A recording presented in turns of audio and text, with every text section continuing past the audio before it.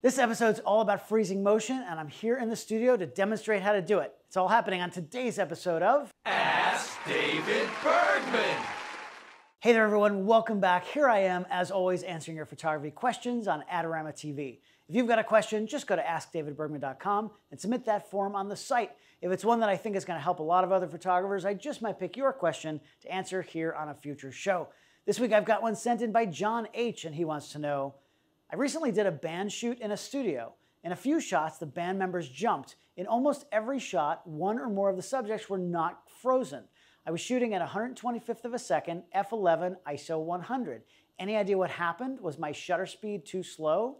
Thanks, John. This is a great topic that many people have trouble with. Now, there are a couple of things that could be going on here. Let's talk about freezing motion, first without using flash. Now, as you suggest, this is done by using a fast shutter speed. In a DSLR camera, or when you're using the mechanical shutter on a mirrorless camera, there's a metal curtain that sits in front of your sensor. And when that sensor is exposed to light, that's when your image is captured. With the shutter curtain covering it, no light hits the sensor. So when you push the shutter button to take a picture, that curtain moves out of the way, exposing the sensor to light. Now, technically, there are two curtains, and the opening is more of a slit, but for simplicity purposes, let's just say the curtain opens and the curtain closes. Now, your shutter speed, which hopefully you're setting by shooting in manual exposure mode, tells the camera how fast to move that curtain out of the way. Now, by the way, mirrorless cameras can use an electronic shutter instead of a mechanical one. An electronic shutter has no shutter curtain, and the sensor is just exposed all of the time. When you take a picture, what happens is the electronic circuitry is activated to collect the light for a period of time equal to the shutter speed that you specify. Now, some mirrorless cameras, like the Canon R5 and the R3, for example, give you the option to shoot with a mechanical or an electronic shutter. Other cameras might not have a mechanical shutter at all, so your only option is electronic. Now, there are pros and cons for both of those, but I'm going to save that for another video if some of you send in that question. Now, either way, the faster your shutter speed, the less time that sensor is exposed to light coming in through your lens. This actually changes the brightness of your image, of course, because the longer the sensor is exposed, the brighter your image, and vice versa.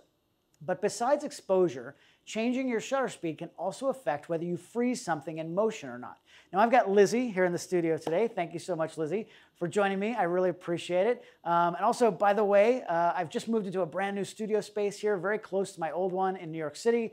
It is a bit of a work in progress, but I'm looking forward to shooting in here as often as I can. I'm sure you'll be seeing this space more and more often here on the show.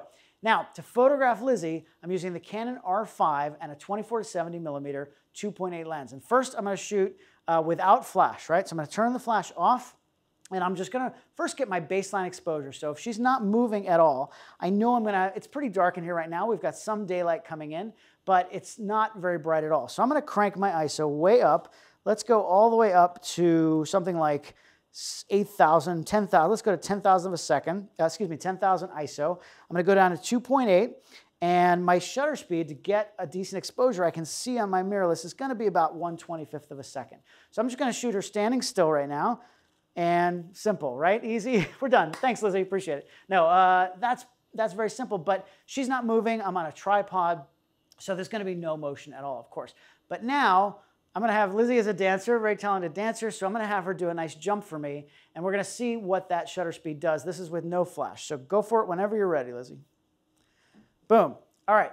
A lot of her upper body's not moving too much when she's at the height of the jump, but if you zoom in and you look at her feet, you can definitely see motion in there, and it's not going to be frozen. So that's going to be a problem when you're shooting with action with a slow shutter speed. So what I want to do is I want to speed up my shutter speed so that shutter curtain is not open for very long. So to do that, I don't even know if I'm going to be able to do it here because I just don't have much ambient light, but just for fun, let's crank the ISO up to 32,000. I would never shoot that way, but let's go to 32,000, and then I can push my shutter speed up to about 800. Right, so I'm at 800 at 2.8 at 32,000 ISO. So whenever you're ready, go for it. Boom. All right, now you can see she's much more frozen in that case, but first of all, I'm at 32,000 ISO, which I would not normally shoot that way. And second of all, even at 800th of a second, there's still a little bit of motion in her extremities. So if I want to really freeze her completely, I'm going to have to make some changes. So that's really how shutter speed affects the freezing of motion. But when I start to add flash, how does that change things? Well, when you use normal flash, there's a limit as to how fast you can set your shutter speed. I'm going to talk about why that is in a second, but it's called your flash sync speed, and it's usually between 125th and 250th of a second. I'm also only talking about cameras with a focal plane shutter. That's the cameras that most of us are using. Medium and large format cameras usually have a leaf shutter, and that's going to give you a faster flash sync, but traditional 35mm size bodies are almost always focal plane shutters. Either way, many flashes today have a special mode called high-speed sync that allows you to shoot at any shutter speed with flash. Now, it's not on by default, so you have to activate it if you want to use it. But instead of firing one single burst of light, the flash actually pulses a lot of times very quickly. And it's almost like it turns it into a constant light. The downsides are that high-speed sync eats up a lot of power on your flashes, and you don't get as much light as you do with a normal flash. So you're going to have to crank up your ISO to compensate, but it's definitely a way to freeze action. In John's question, though, he said he was shooting at 125th of a second. That slow shutter speed tells me he wasn't using high-speed sync and he was using normal flash. The way normal flash works, and again, I'm oversimplifying a little bit, don't yell at me in the comments, but the way it works is that the shutter curtain opens up fully, then the flash goes on, the flash goes off, and then the shutter curtain closes. And this all happens really, really fast, but that's essentially what's going on. In the studio, at John's exposure settings, that's going to kill all of the ambient light. And I'm going to show you. I'm at 125th of a second. Let's go down to 125th of a second at f11 at 100 ISO and see how that looks. That's the settings that John was at. So I'm going to go down to 125 at f11 and 100 ISO. I'm all the way at 32,000. Let's go down to 100. And I'm just going to take a picture, and it's completely black, right? So I'm going to want to add in some flash so I get an exposure. Since my exposure is completely black without it, the only time the sensor is going to be picking up any light for my image is during the time that the flash is on, emitting light. Now, how long the flash is on, that's called the flash duration. The flash duration is shorter than the time the curtain is open and the sensor is being exposed. Essentially, the short flash duration becomes your shutter speed despite your actual shutter speed being much slower. Now, if you were in a pitch black room, let's say, and you left your shutter wide open for 10 seconds, you'd still have a completely black frame. You could then fire a flash in the middle of that long exposure, and let's say the flash duration is 0.002 of a second.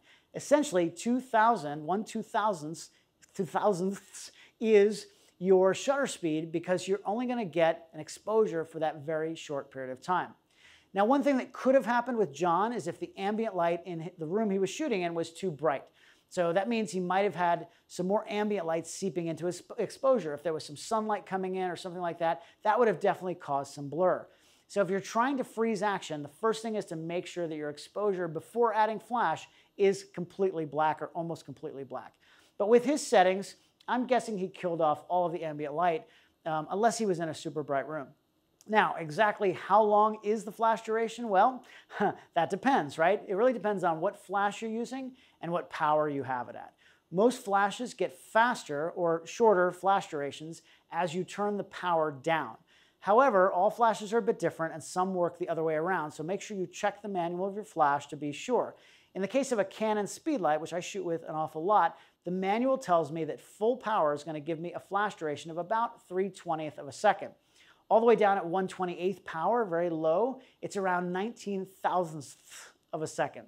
So I'm going to keep it as low as I can here in this shoot. With Lizzie here, I'm going to keep my light pretty simple. I've got a single Canon 600EX RT Speedlite in this glow 2x3 foot softbox.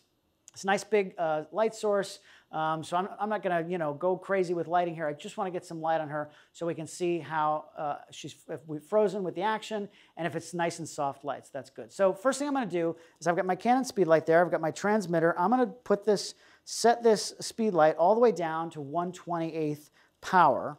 Now, because I know I want to keep my flash duration relatively fast. Now I'm going to be at John's settings, so I'm still at 1/25th of a second at f11 at 100, which we know is a black frame. So let's do one more jump here with the flash at 120. Let me make sure I'm synced up. Hold on.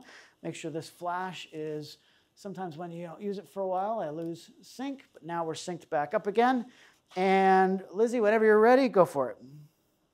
Boom. All right. And you can see that frame is still pitch black. I'm only at 128th of a second, 128th power on that flash. That's not enough light at 100 ISO at f11 to get anything. So I'm gonna have to make some adjustments here to get an exposure out of that flash. So I'm gonna dial this flash all the way up to full power. That's a lot brighter than 128th power. So let's go full power. And again, I'm still at John's settings. Let's go for it, Lizzie. Give me a nice big jump. Perfect. Now, you can see I'm still even a little underexposed at full power, right? Speedlights are actually great because they're portable and easy to travel with, but that small size and the fact that they only take AA batteries means that I can only get so much power out of them, right? As I turn it up to maximize the power, I'm getting slower flash durations and not freezing everything. That's not really an issue for a portrait shoot, and I use speedlights all the time.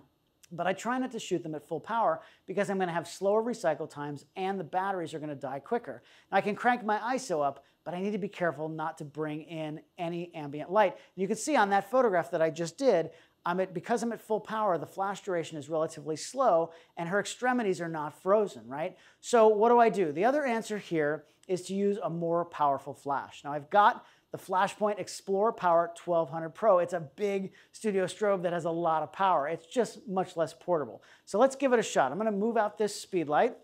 We don't really know the exact watt seconds on a Speedlite, but it's under 100. It's somewhere between 50 and 100.